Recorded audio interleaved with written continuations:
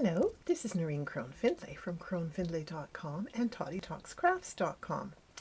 Now this is part 4 of Inkle weaving on the Mirrix looms. This part 4 is about the finishing of your Inkle band. So part 1 was about getting yourself warped up.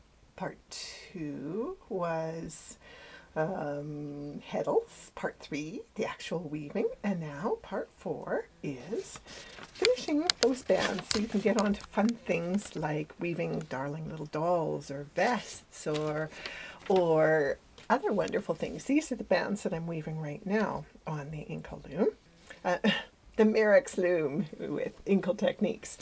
So I'm going to, I forgot to show you my earls. Okay, here we go. Just going to swing the camera up and just point out that Crone-Findlay.com is my website where my designs and patterns and things can all be purchased. And Totty Talks Crafts is my blog where I post all of the all of the various things that, the support links and step-by-step photos and stuff. And so that's what is up on Totty Talks Crafts, and I will put links up there for you. Now, I'll just put this down here. Okay, so I'm going to move the camera in closer, and can you see that I've woven the bands to the point where they are, you can't see behind because I've got the piece of masonite in the way, but there we go. There's the back there, a little bit. There we go. There's a bit of the weaving. The weaving has come all the way around to the top of the loom. And so, in order to be able to make any further progress with the weaving, what I'm going to have to do now is to take the spring off so that I can move the warping bar down, and then that will allow me to finish weaving the band from down at the lower edge of the loom up as far as I can go. So here I am just pulling out the little retaining rod that holds the warp strands into the spring. And now what I'm going to do is I'm going to release the spring from the, oops, I have a handle hanging on there still. Take that off. I'm just going to lift the spring off. I'm going to spread it out a little bit. Hopefully you can see what I'm doing. There, I have released it from the warp strands on this band. I'm going to lift this end off, and now I'm going to open it up. Ouch, I just bit myself with it. Yow. Sharp ends. Okay, there we go. The spring is released, which means that I'm going to release a little tension. So I'm just turning the thumb screws a bit. Now, I think what I'll do is I'll move the camera back a bit. Whoops, caught it on the stool here. Okay, I'm going to move this back a little bit so you can see that I'm going to now, whoops, bit more tension off. You want it kind of lots of loose. Okay, and then slide your warp band down so that your warp band is now just above your shedding device, like that. Yay. Okay, so I'm going to give myself a bit more tension. Oh, fiddlesticks, you know what? I went too far. Okay, you want your bands, there we go, you want the woven, the fell line to be just above the lower edge. So I went a little bit too enthusiastically down the loom with the warp bar. So now what I'm going to do is I'm going to put, this means that now that I have advanced the warp, I can put some more tension on. I'm going to put this flat in my lap, which is the way I do weave with the Mirrix Loom doing inkle bands. Okay, hopefully that's going to be okay. I'm trying to sort of crane my neck here to see that I'm actually showing what I want to be showing. So you're just going to now carry on weaving until you get as far as you can, and then I'm going to show you how to finish that last little bit off. Now,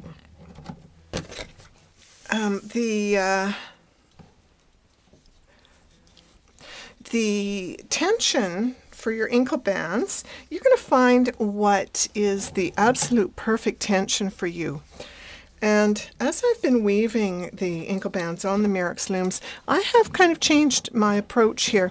I used to do one shot of with one shuttle on one band, and then one shot with the other drop the one shuttle, pick up the other one. Now what I do is I weave up quite far on the one band, and then come back and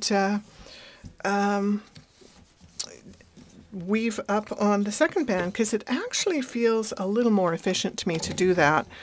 So that's how I do it. And you can either use your shuttle, like I run the back of my hand down the band to open it, or you can use your shuttle to open your warp strands by just lightly stroking. You don't want to abrade the warp strands, but if you lightly stroke them, then it opens them up quite nicely. And the using the Inkle shuttle is a good idea, but if you don't have an Inkle shuttle, use a shuttle that's fairly thin-ish, and you'll find most Inkle shuttles are either quite thin or else have a beveled edge so that you can beat your ends, your previous row in. Now, I find that the tensioning is one of those things that you will have to just kind of try it out for yourself and find out exactly how much tension you like on your band, and how, you know, you may like your band to be under really intense tension, or you may like it to be kind of almost on the slightly soft, loose-ish side. And that's the joy of having the wing nuts, because they give you just infinitely variable tension. And so you'll be able to figure that out, you know, just as you weave. I think if I was going to say what the most important the most important thing to remember about weaving Inkle or warp face bands on the Mirrix loom, I would say that cutting one color and joining the next one when you are doing your warping, because that way you'll it will be as if you were using a single strand and just carrying on with your warping path uninterrupted. You know, you can twist yarn around one ball around the other, but I did find that that's when I made more warping errors. And so I really think that it's worth taking the time to snip each color as you make the color change, because that's going to be the saving grace. Is, for one thing, your warping path is going to be correct, and you really want to have your warp going up around, down, and then down, around. And without there being the thought, oh my gosh, do I go up, do I go down? When you're tying off and joining, you don't have that confusion. It just follows through. You can see where the warp went the last time and where it should go this time. The other thing too that I would say is pretty important is to use a weft strand that is thinner than your warp strands. And like I said before, most people tend to use a color that matches or is identical, you know, to their border strands. But I do use, on most of my bands, just this gray upholstery thread, and it's really sturdy. Plus, it just pretty much melts in. If my bands were white, I wouldn't use the. If they were predominantly white, I wouldn't use the gray, and I would not use white on the border if I was going to use the gray weft. But if I'm using, you know, then I would use something like a good sturdy crochet cotton as my weft. So your bands, as you can see, the weaving goes really quickly because the shedding device just opens and closes those sheds for you. Whoops, I made an error there. I was just going to say, it opens and closes it so beautifully. But you still need to kind of check. I noticed that I had a lazy warp strand there, so it was going to end up being afloat. And if you notice it, you know, within a row or so, then it's good to stop and fix it. The first few rows in your weaving are going to be 2, 4, 6, 7, that's right. The first few rows of your weaving are going to be slower than the body of the weaving, and the last few rows are going to be slower too, because you can see the, hopefully you can see that above the shedding device, here, I'm just going to shift this a bit, above the shedding device, I don't have a whole lot of space now between my shedding device and the warp bar, and so it starts to get, you know, a little bit cranky, and so you want to have, am I still in view here? I'll shift this up a bit. So you definitely want to be paying pretty close attention to your pattern and making sure that your strands are that you've got the right number of warp strands lifting for each shed. One thing that I like about doing the Inkle bands on the Mirrix is that the ability to weave with the loom held flat and stable against a desk or a table. I really like that. I like that it's so unwonky. Couple of my Inkle looms, I have 3 Inkle looms, and 2 of them I find really do tend to tilt, because I do like working with one end of it held in my lap, and so the Mirrix is great that way. And if you want to have longer Inkle bands, then do get the warp extenders, because that gives you just a whole lot more length in your Inkle bands. Now, what we're going to do, once it starts getting to be really challenging to get the shuttle through the through your shed, that's when you're going to start thinking, all right, it's getting to be time to finish this band off. And so what you're going to do is you're going to take 2 darning needles, and you're going to weave them in at the same time as what will be your second and third shots from the end, or your second and third last rows. And we're getting pretty close. I'm going to scooch this down a little, see if I can sneak. I tend to like I try to sneak as much weaving in to have as short a fringe as possible, because that's kind of loom waste. Depending on what your plans are for your band, you may want to have sort of long, elegant fringes depending on what the piece is going to be used for. But you may also want to have just every little snoochy little bit that you can get in your band. And so in that case, you're going to do like me. You're going to push those little darlings as far as they can go. Okay, now who's supposed to go down here? Are you supposed to go down? All right, we're definitely getting to the end here, because I'm getting warp strands that are starting to go, oh, let me just float here. And I'm saying, please don't float. So the band is starting to say the end is nigh. Oh yeah, I've got a float here. Oh, evil little lazy warp strand here. I'm going to unweave this row here. All right, little darling, you were being kind of inconsistent here. Okay, go back one row. I think I'm just going to... Who is up that shouldn't be up here? Okay, I think...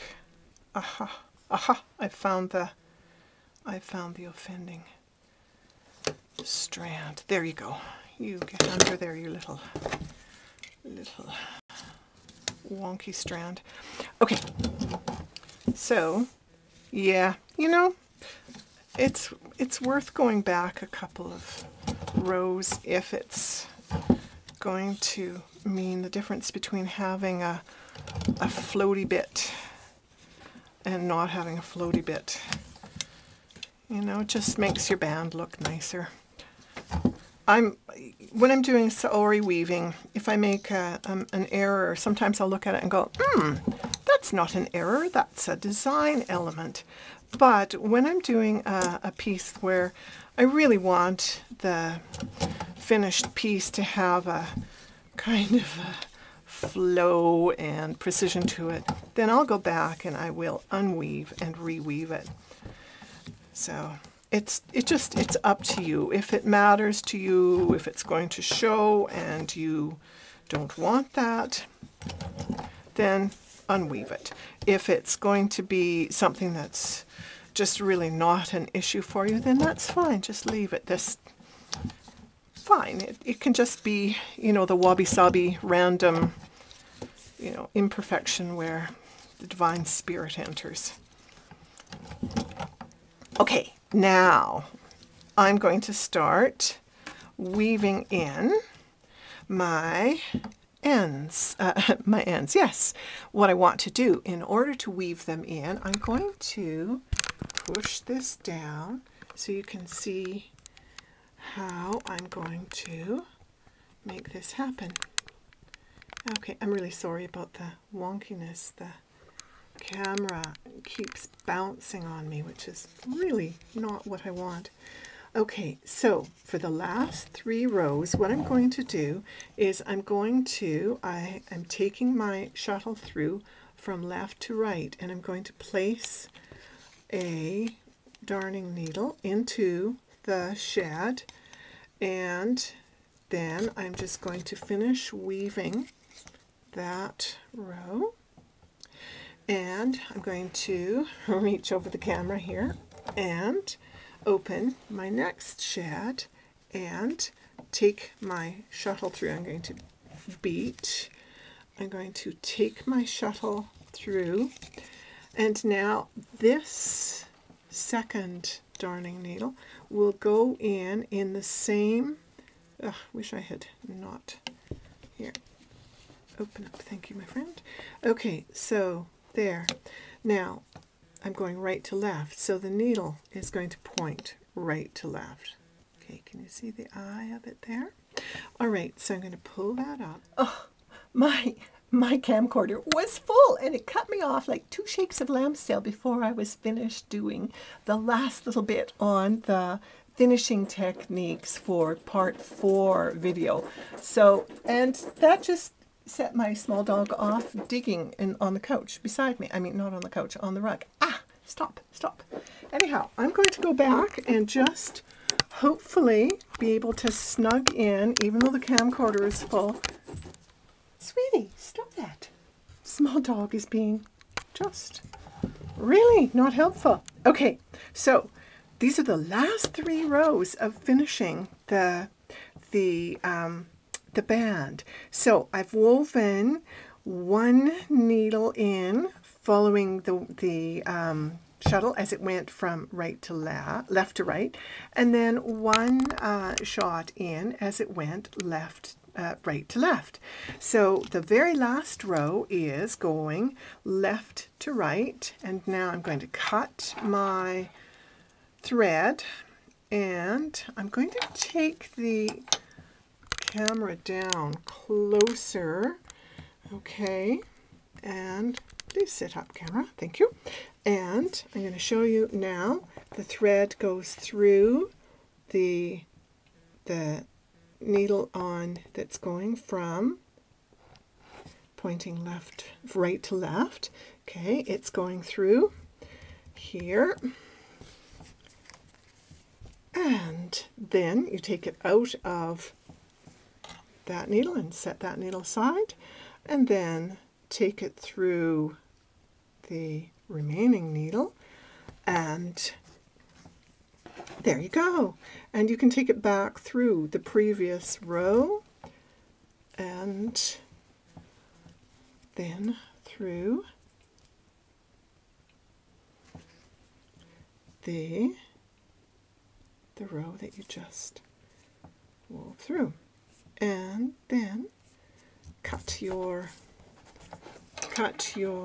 thread off, and your end is sealed. Then what you can do is you will release, you'll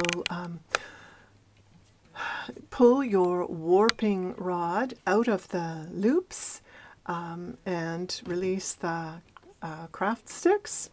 They're out, and untie any knots, but then you will be able to slide the heddle rod out of the heddles, and your band will be released, and you will have yourself one very gorgeous Inkle woven warp face band on the Mirrix Loom. So happy weaving, and I'm sorry that the camera stopped right when it did. So warp face bands, Inkle face bands, they're a delight to weave. And so I hope you'll have great fun with them. And do go to my blog and see some of the things that I've done with Inkle woven bands. So talk to you soon. Happy weaving, and may there be joy in every day, and a whole lot of yarn too. And we'll see you soon. Bye for now.